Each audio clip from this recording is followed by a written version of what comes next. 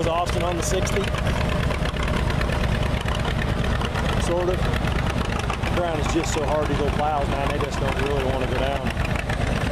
There's the little John Deere B. That's one way to get turned over, come back, hit it the second time. But I think I'm done for the day. Oh. Get off. Real quick show and tell. So I finally got it adjusted where it was, where it would go, when it would go down pretty decent. And I was rolling along. And I don't know what I hit. I hit something hard. We sheared that bolt. That's a big bolt, and we sheared it right off. Look at that dude. Snapped it clean off.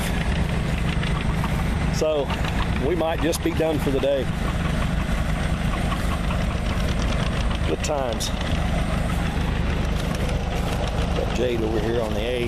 Looks like he's parked it for the day. Of course, the big R. So, yeah, good times.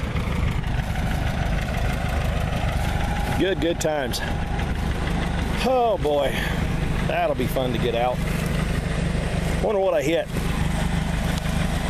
That's the damn. Surely the ground isn't that hard. Anyway,